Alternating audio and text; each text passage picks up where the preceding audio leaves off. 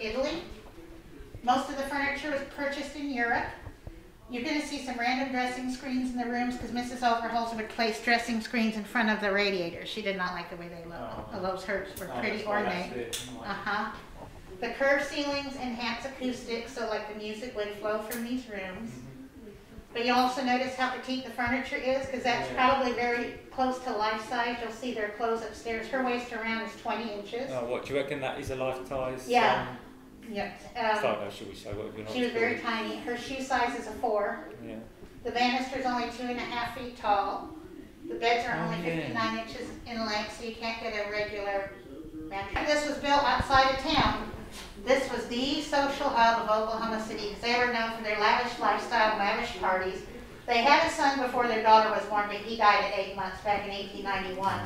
The daughter is the one that lived here till she died in 1959.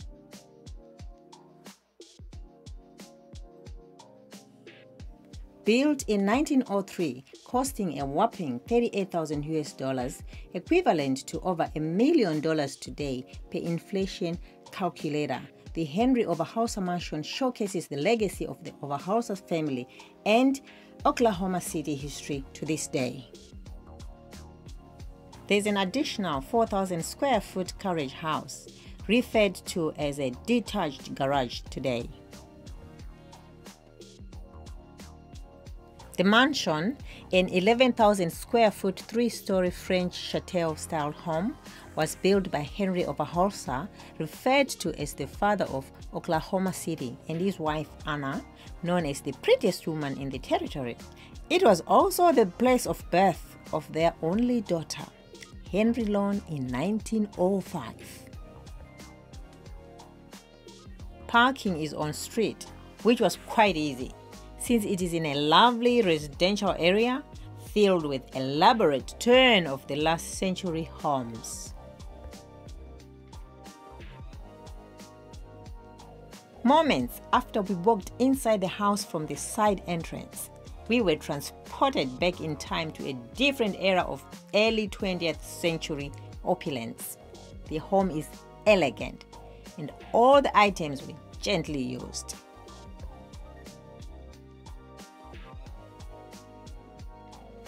We walked up the stairs hand in hand, just like Anna and Henry would do, going to their bedroom or maybe coming downstairs for breakfast.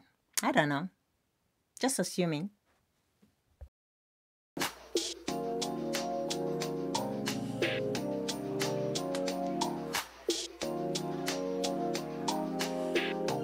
The smoking room, where the gentlemen would gather after dinner for cigars and to discuss business.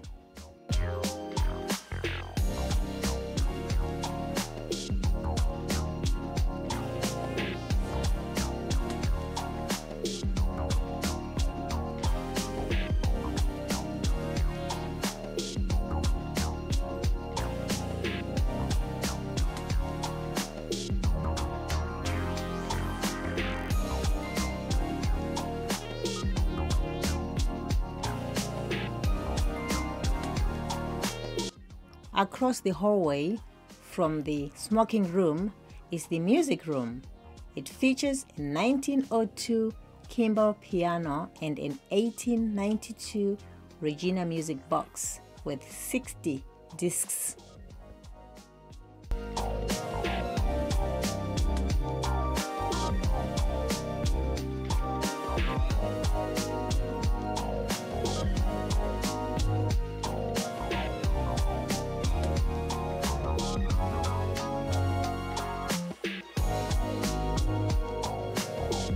Next to the music room is the withdrawing room or parlor.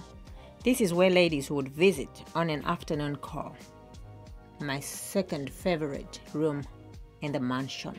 So pretty.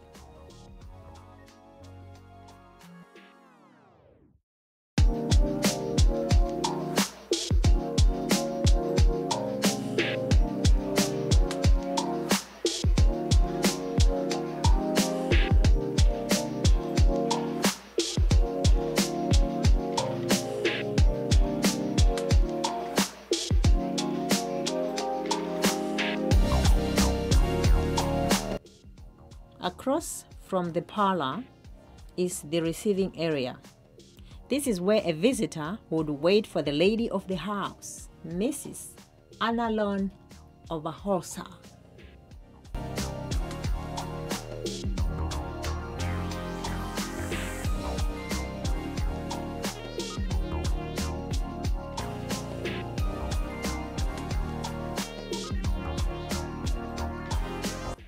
There are 2 flights of stairs inside the house. The main staircase by the receiving area features the beautiful stained glass windows that the music ladies made in Kansas City, Missouri.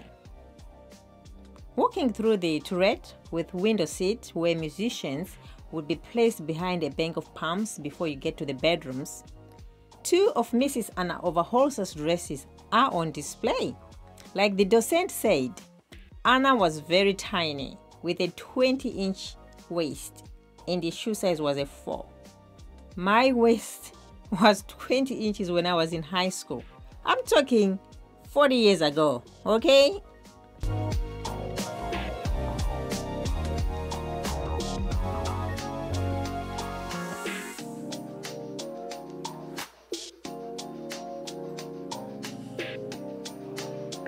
Walking through the hallways of the Overholser mansion, one journeys back in time, experiencing first-hand life as the Overholsers did over 100 years ago. The carpets in the rooms and hallways are original and were imported from England. There are 3 bedrooms upstairs, 2 guest rooms, and the main bedroom. The first guest room is the blue bedroom. The bed in this room is 59 inches in length, much shorter than a modern-day bed.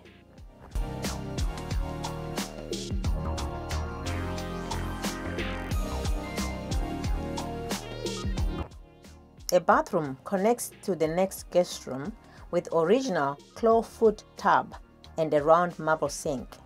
Today, a 67-inch cast iron clawfoot tub costs about $1,500. Trust me, I looked it up. I googled it.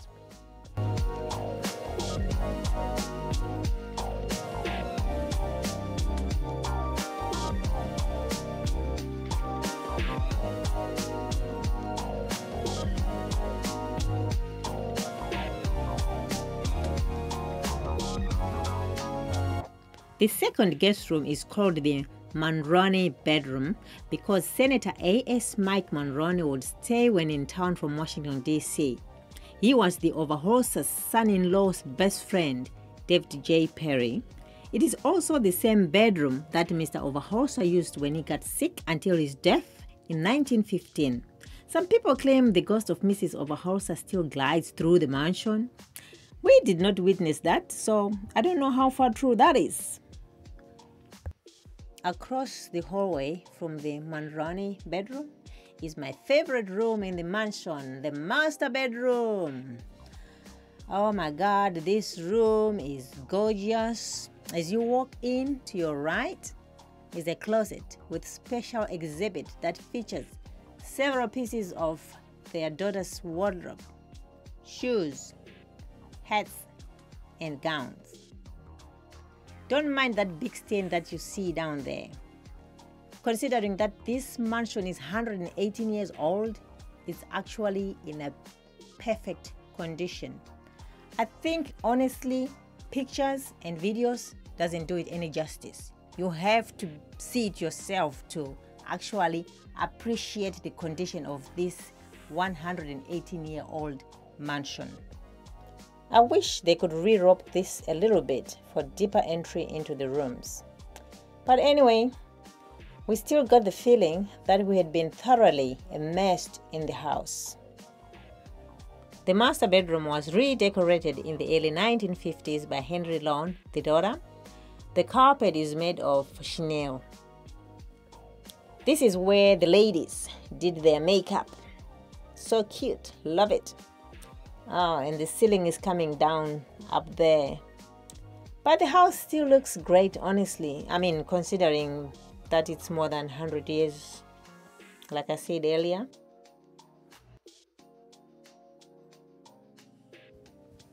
There's a sitting room connected to the master bedroom. Wow, guys, check out this. Isn't this amazing? This is gorgeous. The Victor television and the tables are from Italy. Couch, very pretty. This room connects with the sewing room.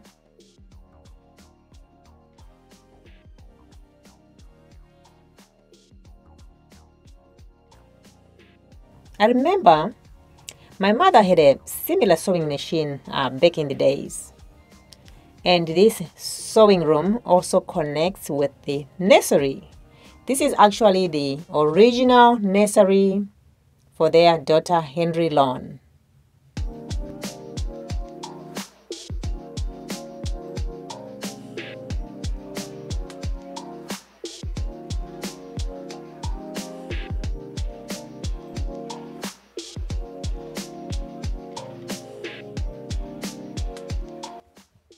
The Overholser's first child was a boy, who they named Henry Samuel. Unfortunately, he died as an infant at 8 months old. They then had their daughter 15 years later and named her Henry Lawn, who became Mrs. Henry Lawn Perry.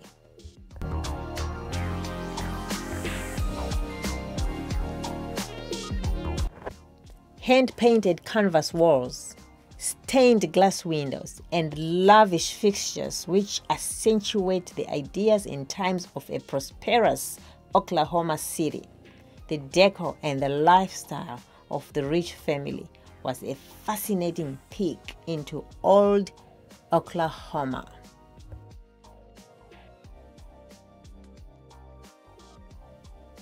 We were left to wander through the entire place at our own pace. It's rare to tour an old home with its original furnishings, so this is a gem.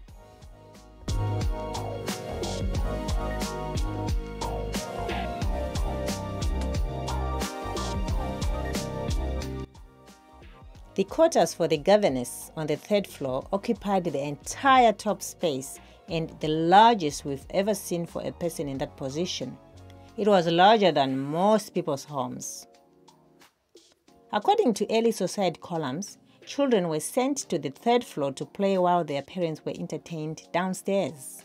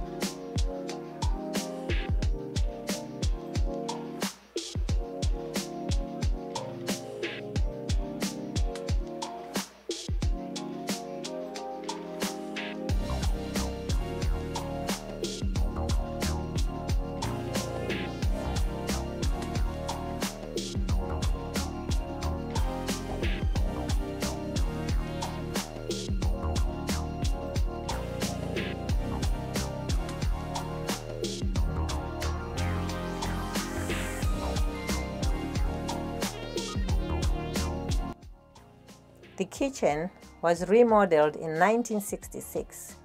This is the most modern room in the home.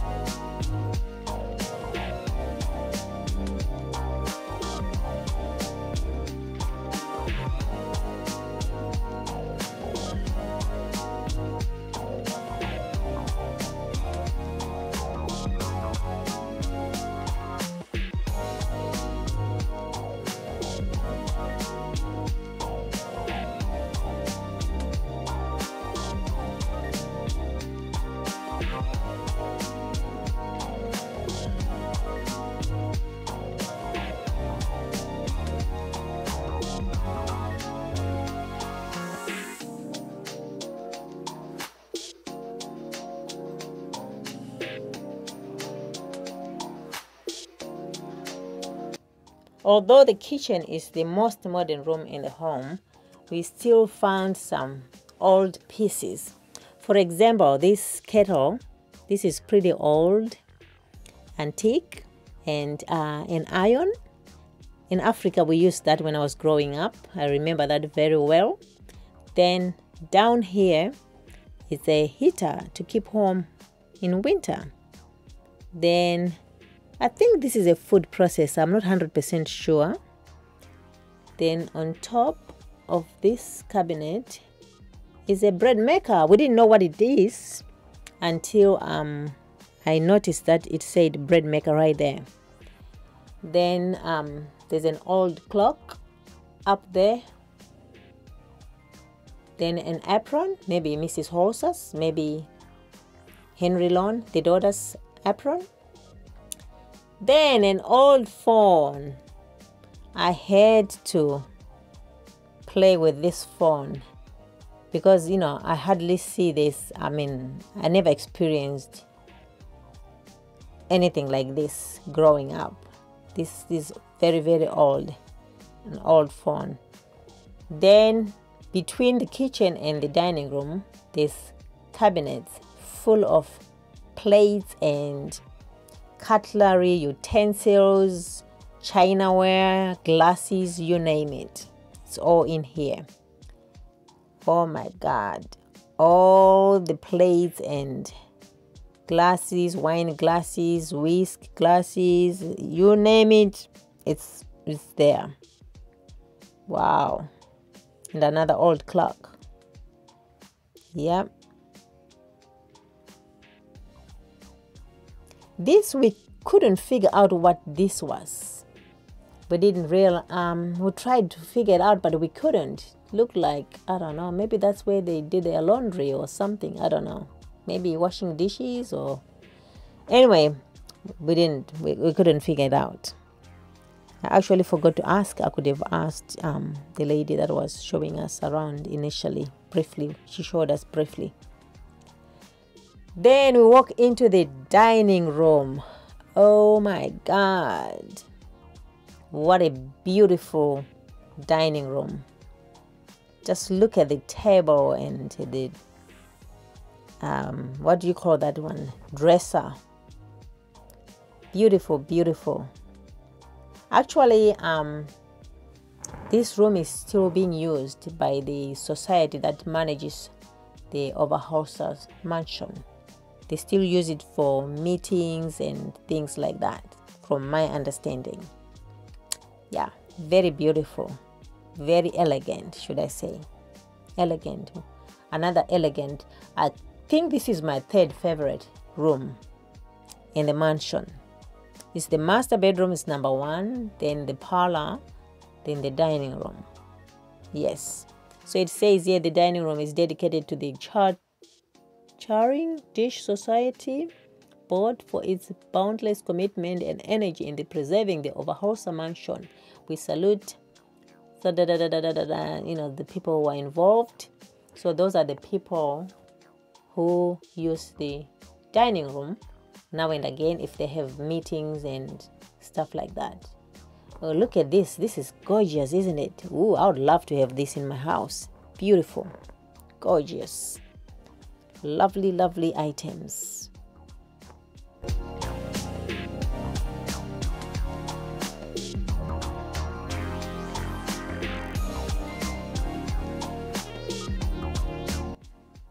The house had almost all the original finishings, and that enhances the visit. It has been updated to include AC, which is very nice in summer. Henry Lon and her husband, David J. Perry, lived in the home, and since they had no kids, Mr. Perry sold the home to the Oklahoma Historical Society in 1972. The sale included all the overhauler's belongings, so everything in the home is original. The home is beautiful and in pretty good condition for a home constructed 118 years ago. Mrs. Overholser had a wonderful taste all the way down to the intricate details. Tours are currently offered Tuesday to Saturday, 10 a.m. to 2 p.m. It's $10 for adults, $7 for senior citizens, and children are $5. Go check it out. It's a very fascinating mansion to tour.